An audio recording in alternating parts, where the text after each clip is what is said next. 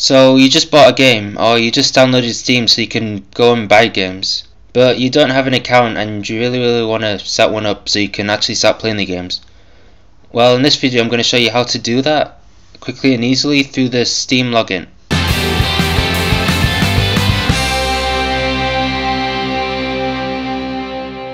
So obviously the first thing you want to do is you just want to install Steam and just open it up, and then you should come up with a window like this.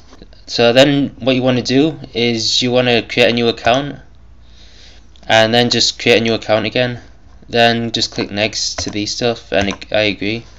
Then what you want to do is you want to create an account name, and this is basically what's going to be shown at the top of your Steam window, and it's what people are going to be able to identify you by. So I'll just type in anything. You can't use Steam or Valve in your names. I don't know why, but if I just try it, if I just try Steam test 123 or something, and then just type in any random password, you see that it says that the name cannot contain Steam or Valve. So we're gonna have to take this away.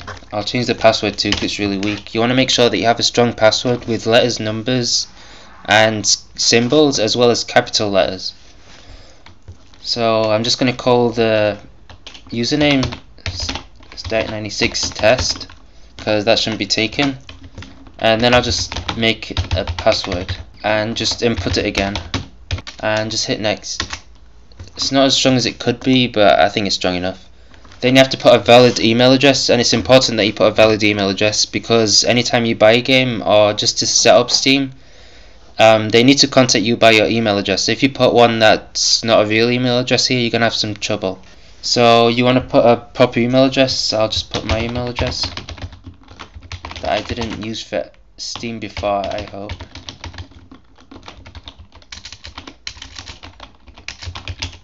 And just hit next. Then it should say Steam's working while it's just setting up your account. And here you can put a secret question in. So I'm just gonna write anything random. I don't know, like childhood hero. I'll put penguins in.